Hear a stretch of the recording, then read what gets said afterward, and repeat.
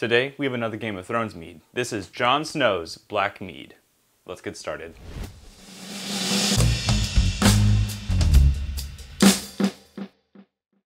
Hey, this is Man-Made Mead. I have yet another Game of Thrones mead. This is a recipe I found from Alehorn, which is a blog, website, and I'll make sure and link them down below. But I want to try this recipe. It is a black mead, and it is inspired by Jon Snow. If you watch the show, Jon wears a lot of black. He's part of basically a critical crew, I'll say, that protects the realm in some way. So anyways, this is going to be a Bocheted mead. Now I'll put the recipe right here. I'm doing half of what the listed recipe on the website says. So I'm using 9 pounds of clover honey.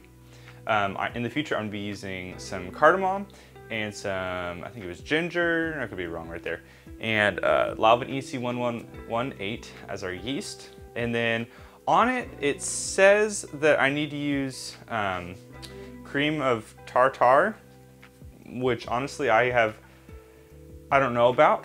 I don't know a lot about, and I do know that it is a byproduct of winemaking. Generally, you take it out of wine. So I don't think I'm gonna be using that. Instead, I'm just gonna leave it out. So that was my recipe.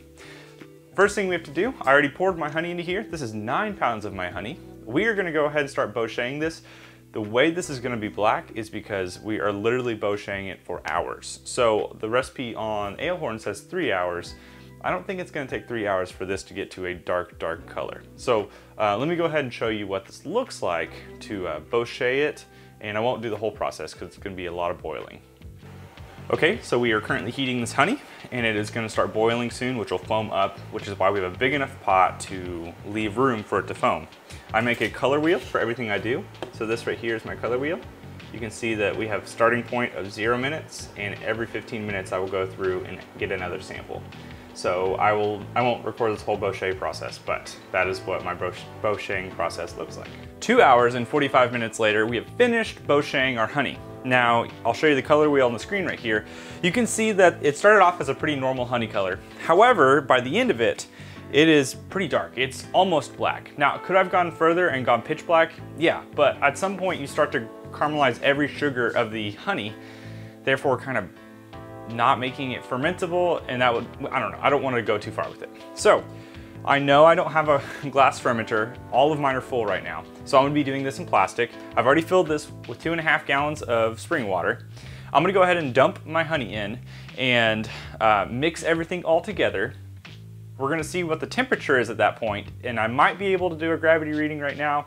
I might not. So let me mix this stuff together first. Of course, everything has been sanitized, so make sure you do that.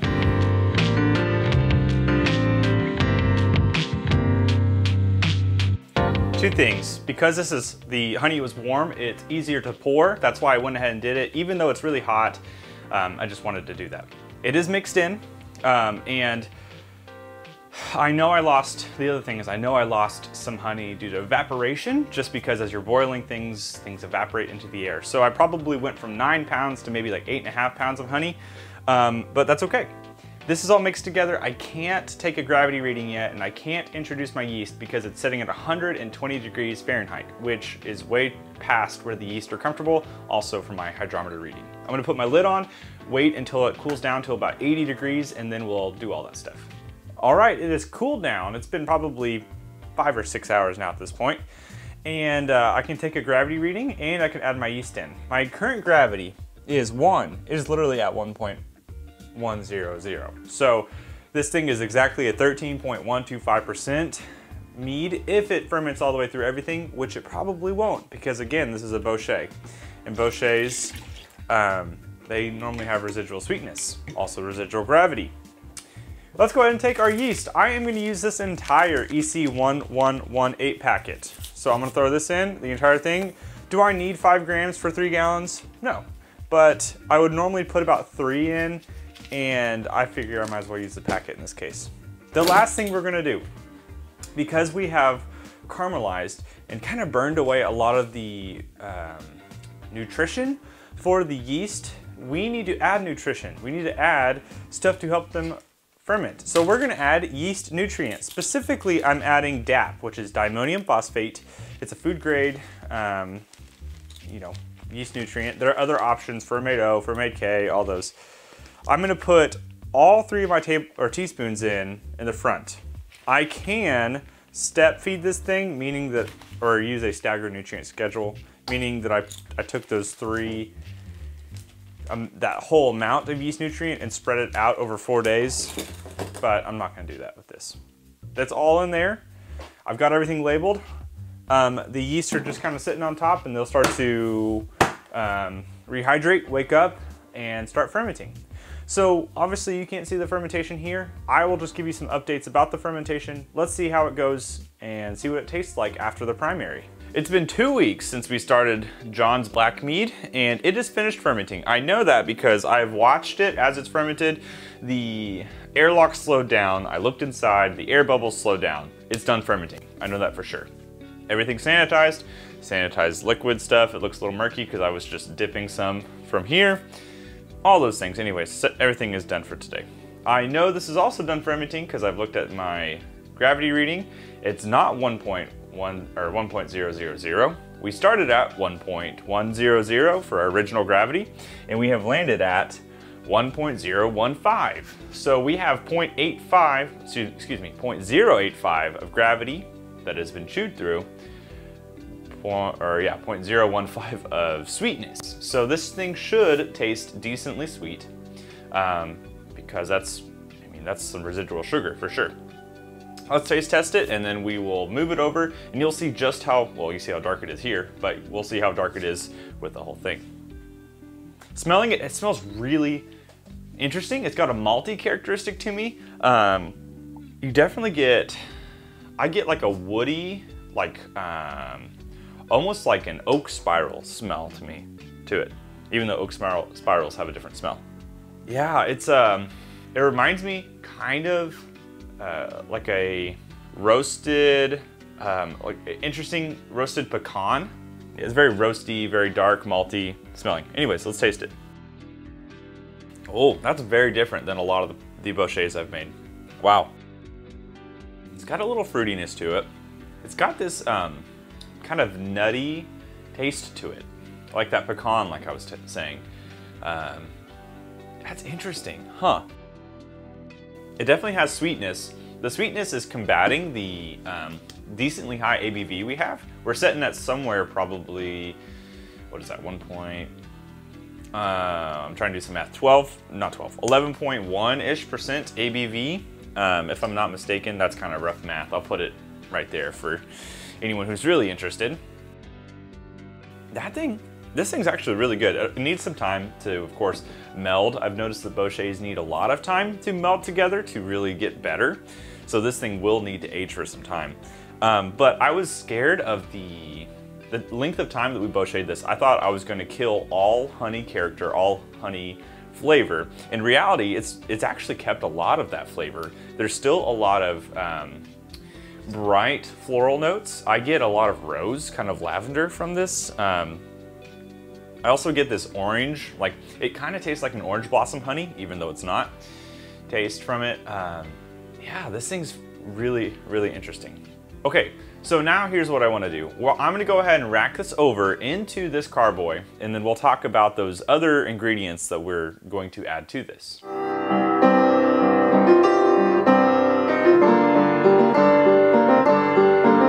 right, we're racked over. Look at that. That is a lot of gross sediment, Bocheted honey that is non-fermentable, and yeast, those things. So now, this is what we have here. This is our Black Mead, which is pretty dang dark. Look at that. It's not pitch black. It kind of looks like it on the camera, but it's definitely very dark, which is great. Here's one thing I do want to mention. There is some oxygen on top of this mead. And I can use some things. I can use a wine saver. I can use stuff to put CO2 on top. I can drop a thing of dry ice on there to fill in make a CO2 blanket, all those things. I'm not worried about it. This is a young mead, meaning it's still gonna be degassing. So there's gonna be a layer of CO2 on it regardless. I do not have the other things, the ginger root or the cardamom. So I'm probably not gonna be using those yet.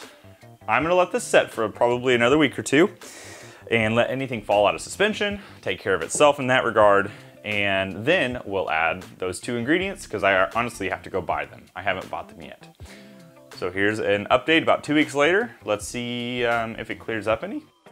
All right, I did go out and get everything I need. I have not ginger root, but I have crystallized ginger, which I think will still serve a purpose. I did get some cream of tartar, so I'm gonna be using this, and my ground cardamom.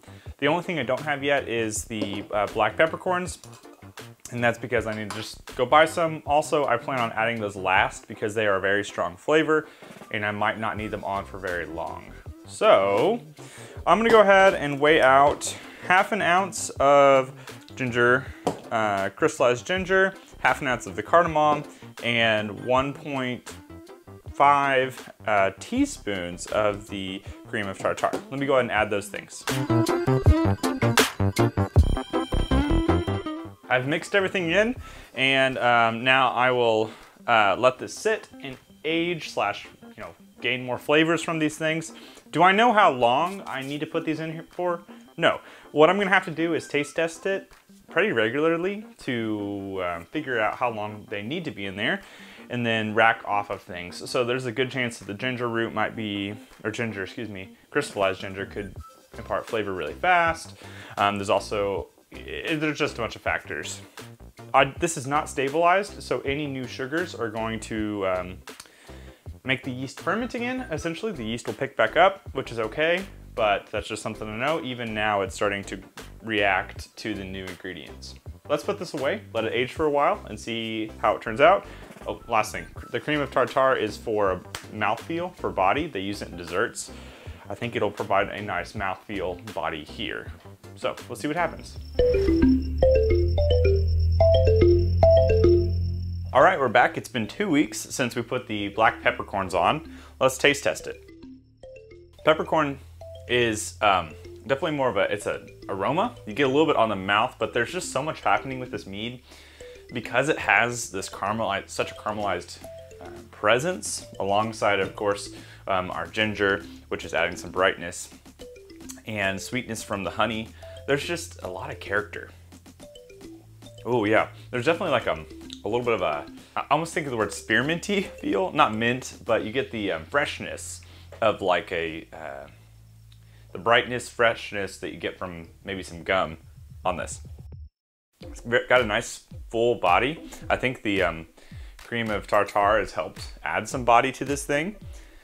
I do believe it's time to go ahead and pull it off of the black peppercorn. So let me go ahead and rack it into a new container real fast.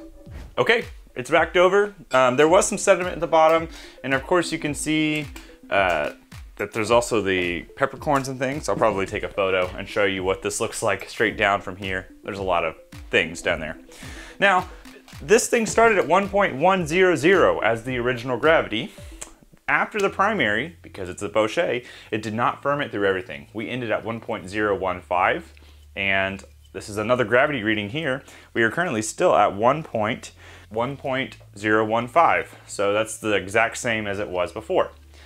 One of my theories that I have with this is that it might be worth it to go ahead and back sweeten a little bit, even with it being sweet, because the caramelized honey character is so strong that we almost need a little bit of the regular honey character. Let me go ahead and back sweeten just a small bit of it with some honey, and let's see if we like it sweeter.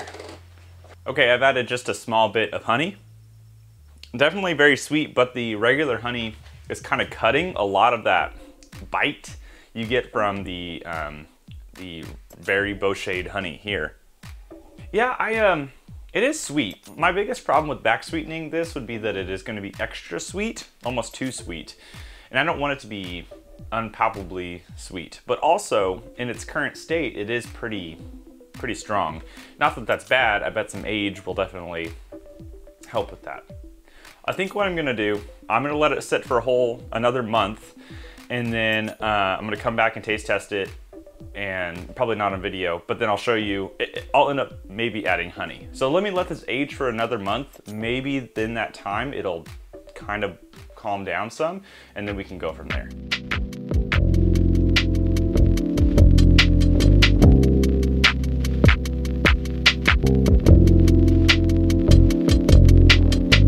All right, it's been 6 months since we started this mead. The oak has been on there for like 6 to 7 weeks or so.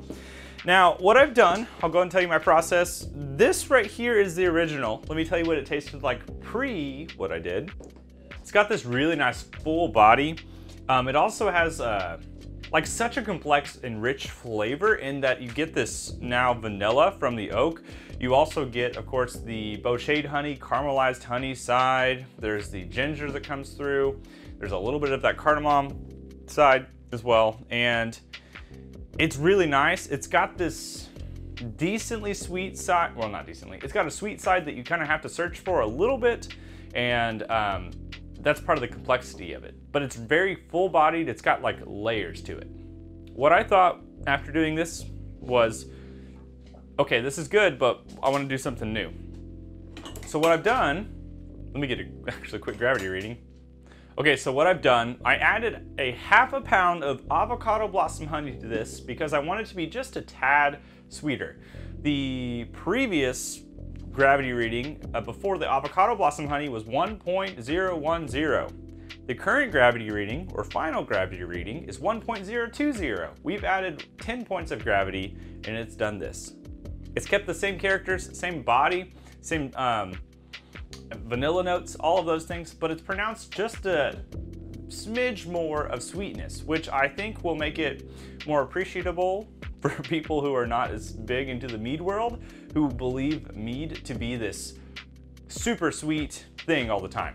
So, at this point, I'm very pleased with this. This is not stabilized. We've not used anything to stabilize it.